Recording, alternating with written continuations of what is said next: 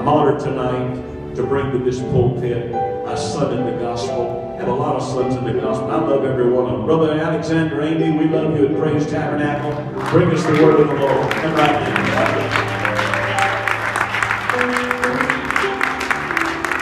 Hallelujah. Everybody say praise the Lord. Hallelujah. Let's do something different. Everybody in this building, walk around this building one time, please.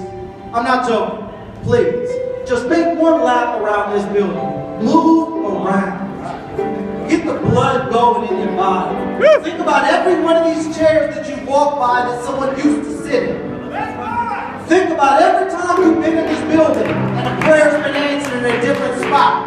Think about the people you prayed with and got the Holy Ghost in a spot in here. Think about the visions you got in certain areas in this church. We are a church that is alive. We are a church that is moving forward. We are people of the name. We are not shipwrecked today. We're not capsized. We're not floating on a raft in the middle of the ocean. We're not laying in a hospital bed with a nurse coming in saying, you thinking of living is a long shot.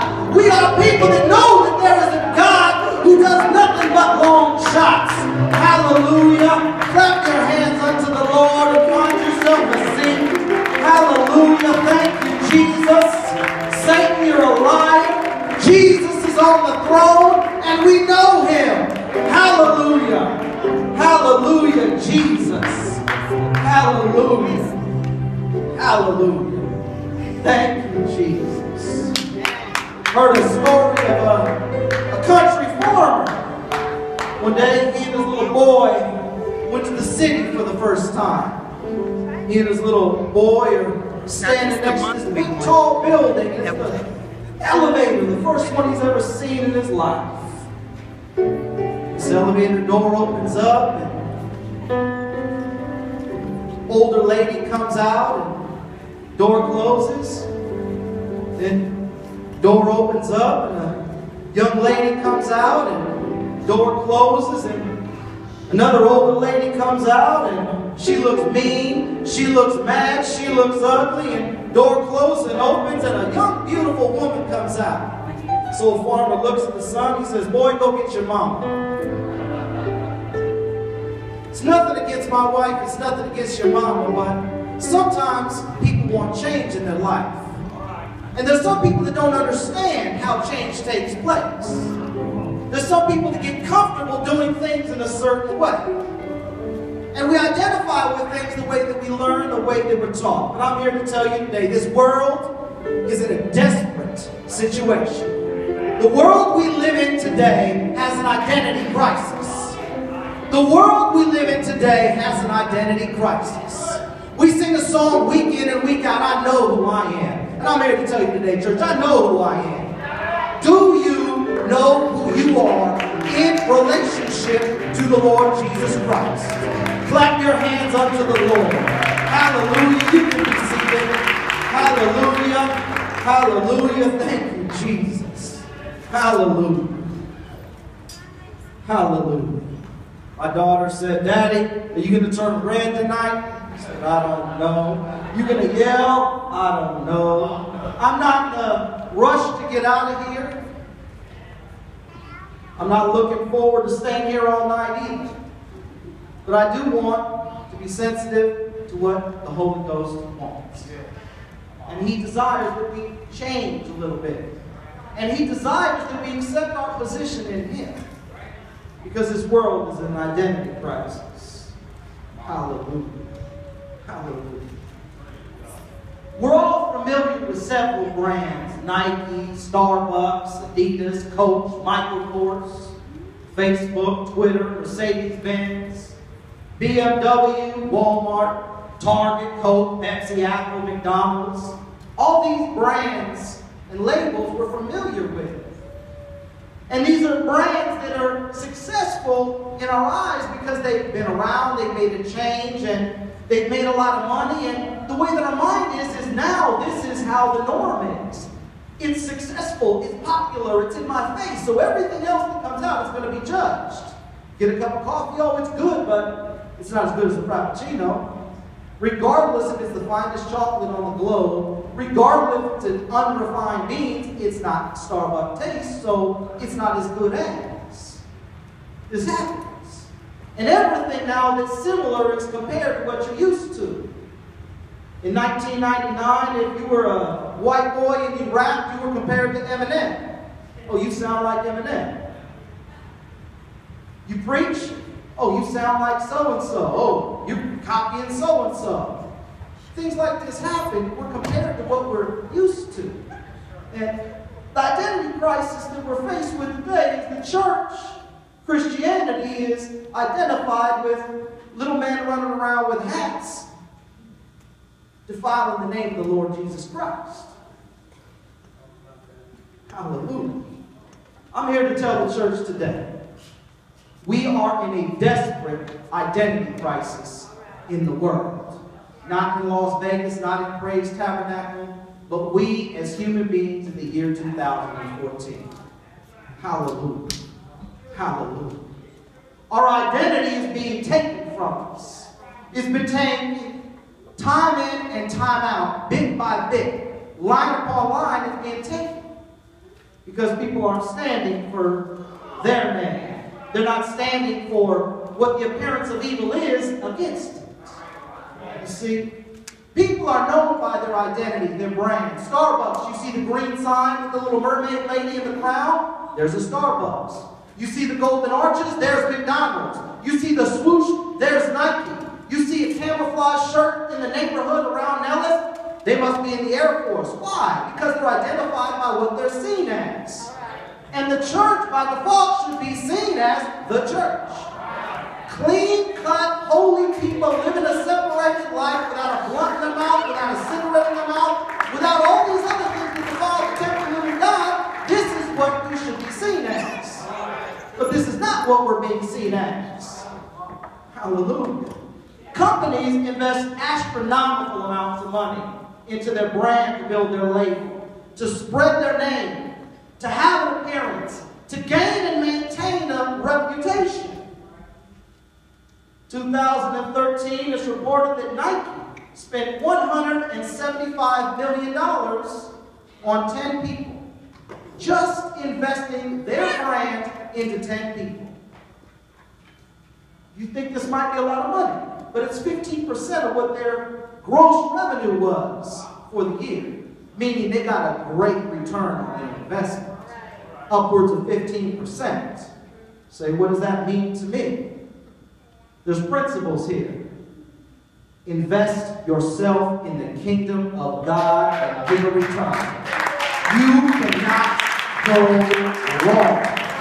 You cannot go wrong. Our God is faithful. Our God is just. He is a healer. He is a provider. He is a restorer. He ministers to every single need that we have if we would move by faith and bring them to Him. But it's contingent upon us recognizing our identity and who He is and who we are in relation to Him. We are in an identity crisis because we're being bamboozled and hoodwinked day in and day out to accept things as the norm. I don't know where you were up with the news on Sunday. Someone was drafted in the NFL and they were the 249th person to be drafted. They don't live a life that I condone, but the media took note of this individual's lifestyle, who's in sin. And they blew it, and they're still running it all day, him and his relationship with the individual he lives with. What we've done is we've put our focus on one person who happened to be the 249th person, not the 248 other people that were better qualified, more desirable, better equipped. They were faster, stronger, more apt, and more able. But we focused on the one. And a lot of times that's what happens in the world is one preacher falls, so by default the church is corrupted. God's not real because someone took a little bit of money. All right, that's right. Pastor mentioned on Sunday, a lot of times it's sad that I don't believe it's happening in this church, but throughout the world, what happens is there's fried preacher after church on Sunday. For every preacher that falls, there must be 300, 500, 3,000 saints that have backslid and defiled the name. Think about it. Think about it, church.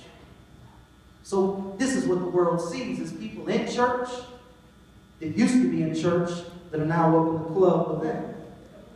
There's an identity crisis going on that's an epidemic that has grown out of proportion.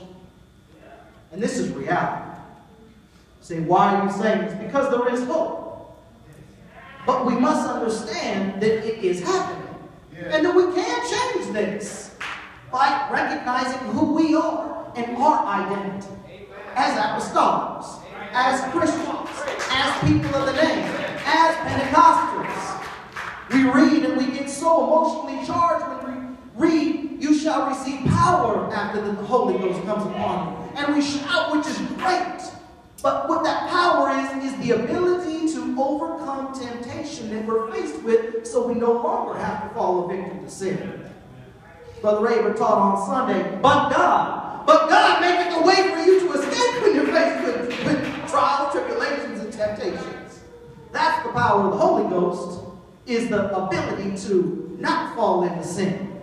And if we do, it's the ability to be comforted and be convicted instead of being stepped on and kicked to the curb and left out for dead. Because we've got a comforter who will be there for us to lean on, who will be there to speak to us, to encourage us, to strengthen us. Hallelujah. Hallelujah. We know Nike because of the swoosh. And the 10 people they invest on aren't even the best in business at what they do. But they help build the brand. And I said we get bamboozled because we'll go out and we'll pay $26 for a t-shirt to wear a billboard of their name, and it's not a better quality cotton than you can go buy at the swap meet. It doesn't have anything on it. It's nuts. But it says Nike. And it's even sad because it falls into our minds, and that's the main thing, is our mind needs to process what's going on and how we're being hoodwinked and bamboozled into this so-called status quo that we're trapped up in. If you have a woman who has on all black, she's got a black dress, black shoes, black stocking, black flower in her hair, everything black, and she has a purse that she bought at Claire's that's brown, you will cut her up and laugh at her.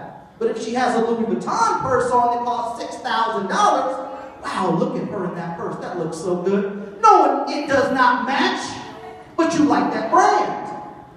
You like that brand. And majority of people can't tell you anything about the leather that the bag's made out of. They can't tell you the sticks. They can't tell you the metal. They can't tell you why that purse is better than the one in Ross, but it's Louis Vuitton.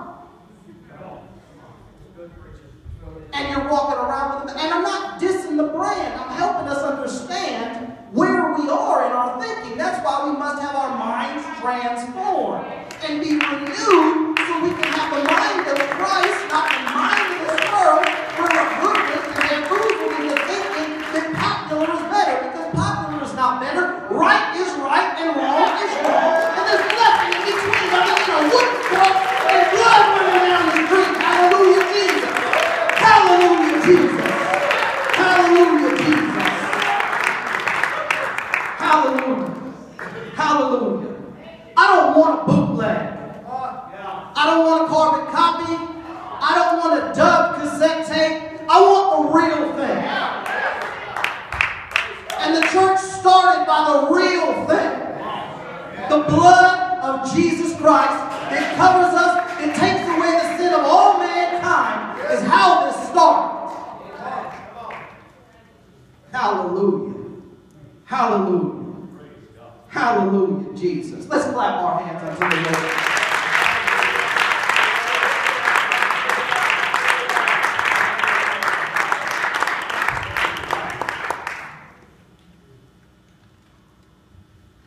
In products and manufacturing, there's certain indicators that separate the bootleg from the real. There's traceable serial numbers, there's materials and textures and things that we can identify that aren't fake. You say, what's that got to do with me? It's the initial evidence of speaking in tongues, that's what it's got to do with you. This is a a real experience. This is authentic. This is real. That's what separates the fake from the phone. You say, well, I don't get why you say it has to be in Jesus' name. Because every place you find somebody being baptized in the Holy Bible, they are baptized in the name of Jesus Christ. That is authentic. That's not a bootleg. That's not a copy of a copy. Back when I was growing up, we didn't have MP3 players and things. We had ghetto blasters that had a microphone on it. And what we would do is if we'd hear a song on the radio or coming out Mom's 8-track or off the LP, we would hold that up, press play, record at the same time, and then when the song came, cue it, bam, hit the pause. When it comes off, bam, hit the pause again. And we copied the song. Now, if you take that tape and you make another copy that you give to your friend and the girl you like, what you're doing is you're lessening the quality of something that was already a copy. So you hear the hisses and all this other thing called white noise. And a lot of times that's what happens to us because we're not hearing the real authentic. We're hearing watered down preaching. We're hearing skim milk. We're hearing Kool-Aid. We're not reading the Bible. We're not hearing the Word of God. So what we're getting is almost right and it's always wrong because it's nothing but a bootleg copy. We're in an identity crisis in this world, church. If I myself today choose to call myself Barack Obama II and go down to DMV and change my name, it does not change my relationship to him. It doesn't change my relationship to my wife, to my daughters, and to my parents. It doesn't make me his son. I am still my daughter's father because of my blood and my wife's flesh. And this church was bought by his blood. He came through her flesh, through his blood, so we can have a new birth experience, church. This is authentic. This is real. This is the real. This is not a bootleg. And if you think there's any other way, you are in an identity crisis. Crisis is what happens when all pandemonium and order obliviate and it's no longer in existence. People start moving in crisis mode. And you don't think rationally. Why? Because now you're just existing and you're fighting for your life. Not making sound decisions. Not line upon line, precept upon precept, here a little and there a little. But moving spontaneously, so to speak, freestyling your life. And this is contrary to the Word of God. There's order. God is keen on his decisions on how he wants to react to situations. We have this great book called the Bible. You should read it sometime. And in this Bible, it's a story of great men who have been in different situations. And in these different situations, different men have responded to the voice of God in ways that was advantageous for them to get out of their crisis so that they could become victorious. Hallelujah. That just went over like a cement cloud, but I'm here to tell you it's the truth. Hallelujah. Hallelujah. Hallelujah. And you know, one of the things that I find even funny with knockoffs is there's different levels of knockoffs and bootleg that people will buy into. You go spend $100 on a bootleg and you put that on eBay and tell them you want your $100 back for that bootleg. Yeah, it's not happening. You go buy something real, authentic, documented with papers, you will get more than what you paid if you sit on it long enough. And it's just like your relationship with the Lord. You get in here, you get plugged in, you keep it real, you keep it authentic, and it will be worth more than what it came in this door as. It might have come in this door with a skirt here and everything showing, but when it got into this altar, it was a sister with long hair, speaking with cloven tongues of fire. It might have come in here a brother that smelled like a blunt. It might have come in here a brother looking at every female in here. But what happens is through time it turns into someone who says, yes, sir, no, sir, yes, ma'am, no, ma'am. Who found an old rugged cross, who built an altar and identified with the voice of the shepherd who called him. And he said, I might be a sheep, but thy rod and thy staff, they go with me, and you prepare a place for me in the presence of my enemy. Why? Because thou art with me. Hallelujah. Now my preliminaries are done. done, and it's time for me to start preaching to y'all. Hallelujah, Jesus. Hallelujah. Hallelujah. Hallelujah. Hallelujah. In talking with Brother Baguette the other day, we were talking about Johnny James, and I like preachers that are just way out and say some crazy stuff. He could get away with saying some cool stuff. Remember hearing one of his tapes one day, he said, people were talking, Brother James, why you always quote so many scriptures? He said, because that's the only time y'all are going to get the word. Man, if I came up in here, y'all have me for Tuesday night dinner. But I'm going to have fun with it tonight. Just be me. Is that all right? Hallelujah. Ephesians 3 through 21. I'm not going to ask you to stand. I'm not going to read all of it. But I'm going to give you a brief rundown of what is being said there. By revelation, Jesus showed him who he was. I'm speaking of Paul. What Paul is. What Paul can do through the church, through God. What the church should do and how we're going to do it. In this, he goes to define that we must have a boldness to be proud of who we are in him. Our apostolic identity. We are the church. We know the truth. We're right. We have the original. We're not a bootleg. You say, what has this got to do with me? Where are we going? I'm talking about unity in here. Unity of ourselves and aligning it with God. Because if we don't align ourselves as individuals with God, we cannot by default have unity with each other. Ephesians 4:4. There is one body and one spirit, even as you are called in one hope of your calling. One Lord, one faith, one baptism, one God and Father of all, who is above all and through all and in you all. There is one God who is doing a lot of different things at one time for everybody. Hallelujah. Hallelujah. In Ephesians 4:4, he says, even as you are called in one hope of your calling. Even as you are called, what do you expect that I want you to do? Hear my voice, is what the Lord is saying. Hear my voice. Hear my voice. Say, well, I might not speak English good. I might be too old. I might be too young. I get scared speaking in public. It's okay. Do what you can where you are at, but make sure you are doing something. Make sure you are doing something.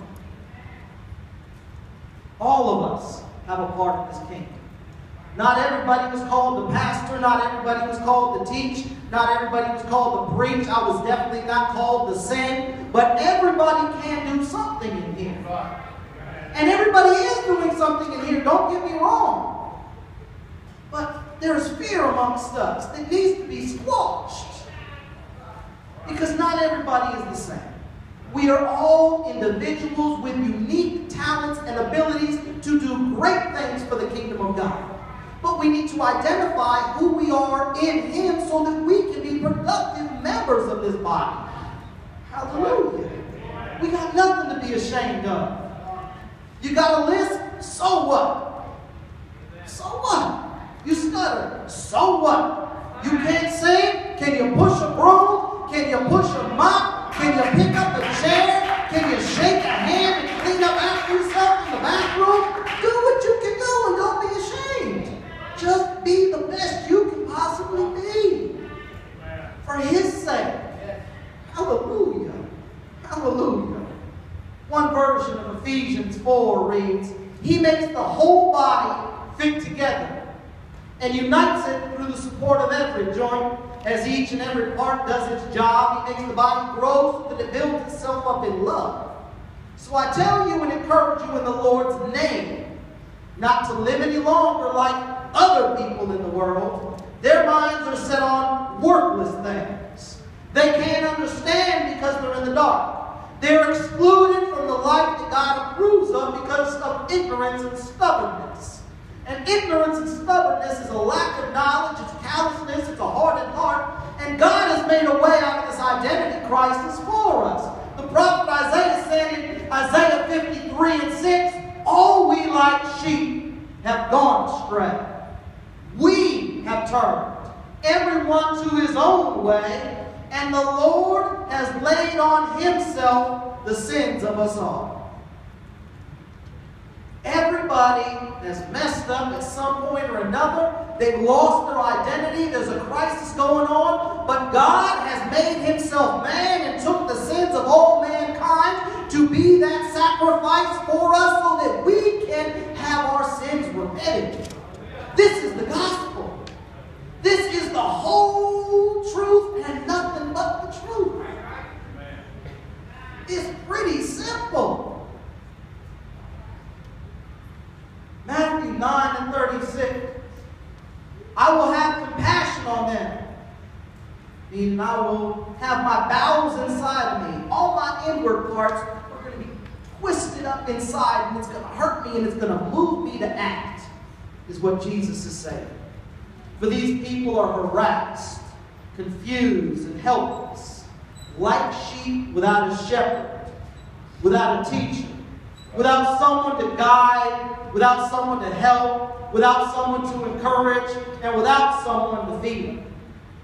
What does that mean? That for thousands of years, people have been people. People have been people. And we need help. We need encouragement. We need to be taught. We need to be led. We need to be fed. We need to be hugged. We need to be guided. We need these things. We're not sheep, but we are like sheep in the fact that we can't defend ourselves without the power of the Holy Ghost in our life. Do you hear what I'm saying? This is a spiritual war we're fighting. And God is a spirit. And we cannot be victorious unless we identify with who he is, what he does when he comes upon us, and the ability that he gives us to be victorious in this life. Hallelujah. Hallelujah. People are confused, they're lonely and uneducated and uninformed, and at times we're even pitiful, selfish creatures. And sometimes we forget that. We think of ourselves as educated. We think of ourselves as better than that, or we label things with a status quo on how things should be and give it a social status because we don't want to offend or increase accountability a lot of times and say we don't know. Young people and old alike, it is okay not to know. It is okay not to know something. And it's a lot better to say, I don't know. Can you help me? Can you show me? Right. Than giving somebody some fabricated answer. How do you get to Henderson? I don't know. Take the 95 north. Okay? I don't know, but let me see. Let's Google it. Something. Help. If you don't know, you know what? I don't know, but I think he knows. I think he said he lived out there. Where am I going with that? I don't understand this whole doctrine that you preach. I don't understand. What does this mean? That's a start. I didn't understand one lick of it when I walked up in here. And it didn't come by hearing it time in and time out. It helped. But what it came from was me understanding who God is, letting down my pride and admitting I don't know, asking for help, seeking, knocking, looking, searching, praying, asking, falling, getting back up time in and time out. And what happens is you get a revelation of who he is in proportion to where you're at. Hallelujah. Hallelujah. A lot of times sermons are started with a thesis statement. I'm going to throw one in the body here. Our identity is a result of blood and flesh. But fear of the unknown causes many tremors in our mind due to lack of preparation that causes panic. And panic turns the easy routine into crisis. Because most of the time, what truly is the situation at hand is not addressed because our lack of internalization from lack of revelation was a direct result of procrastination has a scurrying about which in essence is truly just a facade. We are faced with an epidemic of an identity crisis that has grown out of proportion. Hallelujah. What's the solution to this? Identifying that we are like sheep in need of a shepherd.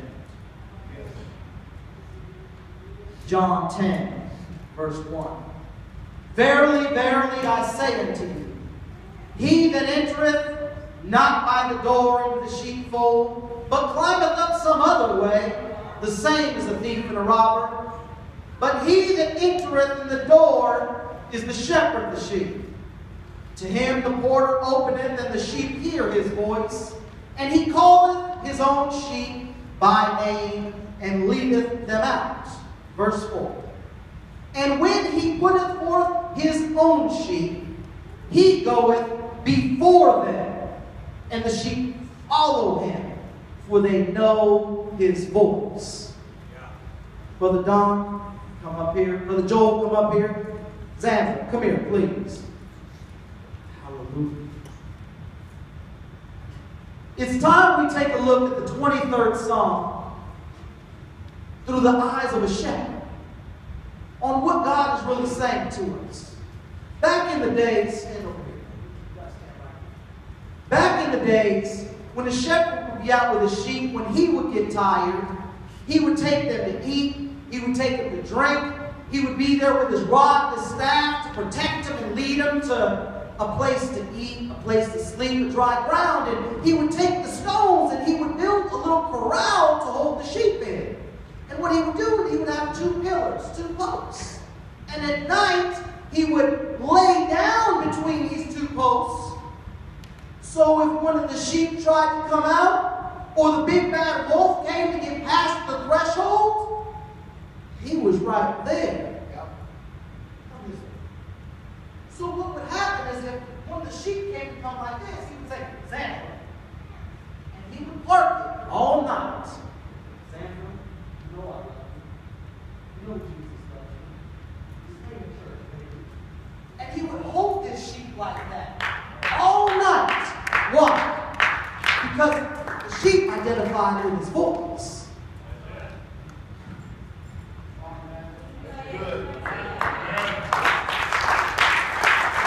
Young people, do not let this world lie to you and tell you the church is trying to stop you from going out there. We are trying to stop all that from coming up in here. Hallelujah. Hallelujah. Psalm 23 and 1. Hallelujah.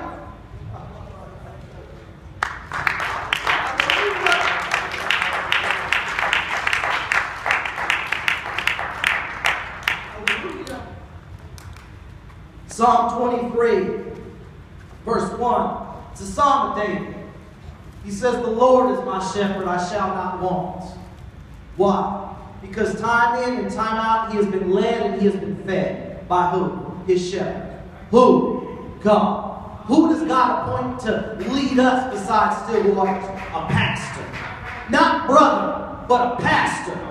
Not a brother blizzard, but a pastor blizzard. Why? Because we are like sheep gone astray. And we need to be led to the green pastures. We need to be led by still waters. Why? Because the Lord restores our soul from when we were in a fallen state. Why? For his name's sake. Not for the shepherd's name's sake. Not for the pastor's name's sake. But God does this because Jesus' name is at stake. With these brands, Louis Vuitton is at stake. Coach is at stake. You go out there and you try to open up a coffee shop out here and you make yourself a frappuccino and you watch yourself get served next week. Because their name's at stake. Their reputation's at stake. The government is upon his back, not mine. I'm behind him. God's got it under control. He knows what he's doing. Why? Because he is preparing a place for me where? In the presence of my enemies. So I don't need to fear what this world can do to me. Church, you do not need to fear what is being pumped in your face day in and day out. God ain't no pump, and the church ain't made of no pumps. David got happy when he walked through the valley of the shadow of death, because he kept drawing back on every time he was hungry, every time he was scared that there was the rod of the Lord that came and struck down the enemies. A shepherd uses a rod to beat off the mountain lions that are trying to come into the herd. He uses the rod to beat off the wolves that are coming into the herd. But what he uses the staff for is when they're caught up in the thickets, to pull them by their feet, to pull them out, to knock their feet out from under them, bring them down low so he can pick them up. And then he carries them again. He says, it's going to be all right. It's going to be all right. It's going to be all right. It's going to be all right. Why? So that they can know his voice and identify with him. Because there's going to be wolves that are going to come up in the flock.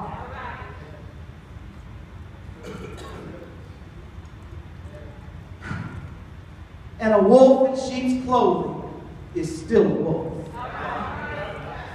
That's why there's pillars. That's why there's a fence.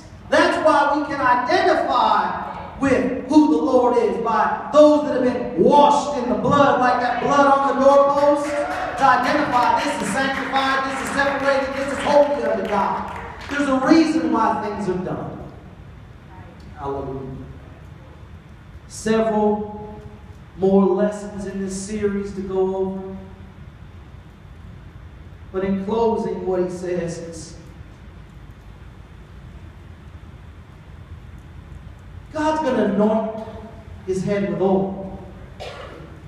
And every time in Scripture that we see oil being used, it's to signify the Holy Ghost. What's the oil for? What's it got to do with sheep and the shepherd? When sheep are out in the backside of a mountain in the hot day, they sweat, and the nose gets wet. And little flies come and land and try to drink on it, and they lay larvae in that nose. And then those little maggots grow into the nose and into the brain of the sheep. And then the sheep start to get worried and frantic and start banging their head against the rocks. And it makes all the other sheep scared. So what the good shepherd does is he anoints their head with oil. He lubricates their head. He washes out the flies so there's nothing for the flies to come land on. So this Holy Ghost oil, this power from on high that the Lord anoints his with, gives us power and the ability to prevent all these parasites, aka sin, from getting a hold of us and laying a hold and taking root and growing up inside. Because it's the little things like the foxes, Solomon said, that spoil it all. Hallelujah. Surely goodness and mercy shall follow me all the days of my life. And I will dwell in the house of the Lord forever. You can stand to your feet. A rod and a staff do a couple things for a shepherd when he's out. The rod is his defense tool. The staff is what he uses to help him to pick up. But I can't help but think that the Lord has given us that illustration to realize that when we lean on the cross, the rod, the staff, what do? They comfort us.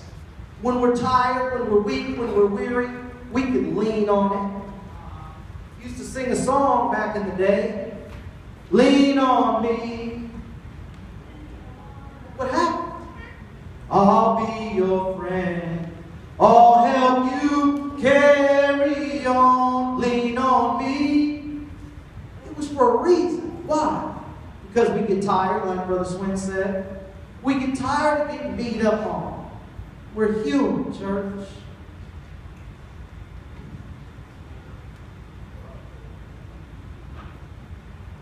There's power in this word. There is no victory ever going to be wrought in your life until you can identify the power in the Word. Until you can identify your position and your identity as a child of a living God. Nothing a preacher could say or do to make you swallow it, to eat it, to make it develop, to make it grow. My little daughter turned 5, and a little party for her. If she don't want to eat, I can't make her swallow it. Pastor can't make us swallow this either. I can't make you swallow it. But I hope that it can be sweet on your lips. And it'll make a little bit of sense for you to draw back on and take a drink sometime. And get deeper in your walk with Him. And appreciate the beautiful, eloquent words in this Bible. There is power in these words. Pastor,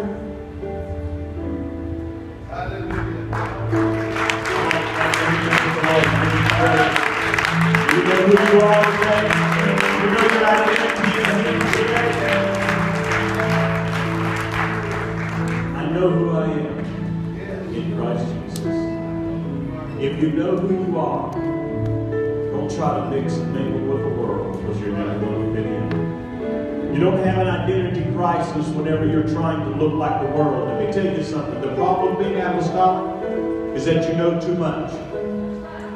You never go back and be happy where you came out of. Or you go back to the parties, you do everything everybody else does. While they're having a good time, you're sitting there miserable knowing Jesus is coming. And I'm not ready to go. And I'm not right. Don't blur the lines. Don't go back. The Bible said, come out from among them and be ye separate, saith the Lord. I receive you unto myself. He said He will be a father to you. Get your identity down as to who you are. Get your identity down as to who you are.